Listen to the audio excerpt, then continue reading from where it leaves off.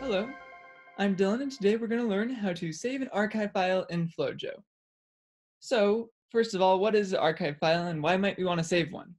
Well, typically, data analysis in FlowJo is done using workspace files, which you can see here. I can go ahead and drag and drop my workspace into FlowJo.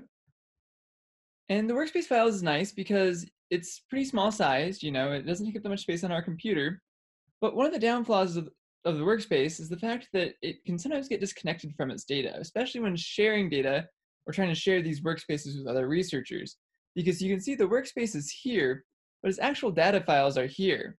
And each time the workspace opens, it has to reload these data files. So if I want to keep these two things together, I can save them as an archive file. Archive files are nice because they also will save revisions in my workspace. So that way I can see the changes I'm making in my workspace as time goes on.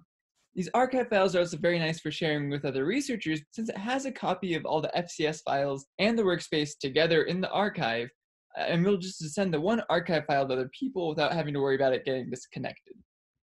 So the way to save as an archive file in FlowJo is to go to our File tab, go to Save As, and go to Save As Archive. I'm going to save it to our desktop here.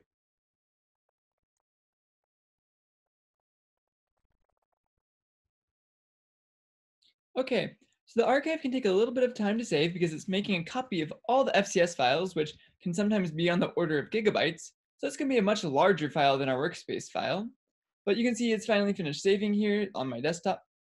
I'm going to go ahead and close this file here and then go ahead and open up my archive. It's going to take a second to open too because, again, it's a larger file. So it's going to take a little bit longer to open, but it's going to reconnect faster with its data inside the file.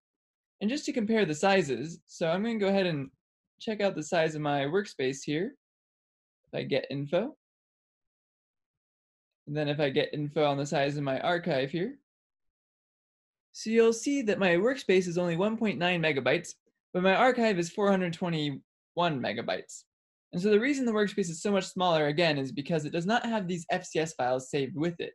It reconnects them each time, whereas the FCS files are quite large, so the archive is much bigger.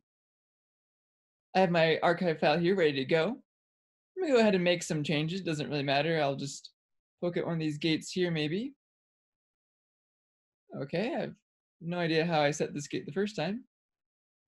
Let's go ahead and change it. I'm going to drag and drop this change to the group.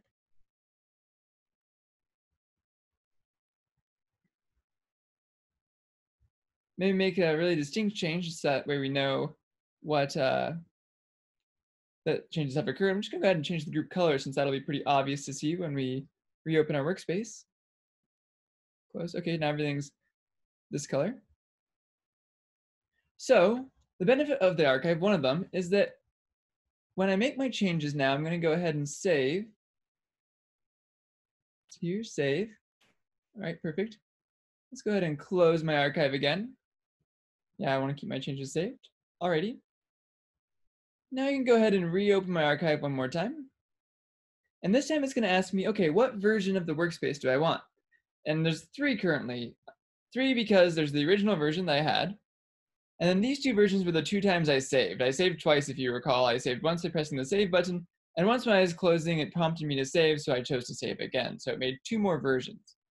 The newest version is always going to have the largest number. So the oldest version, the original version, is going to end with this .1 after its name.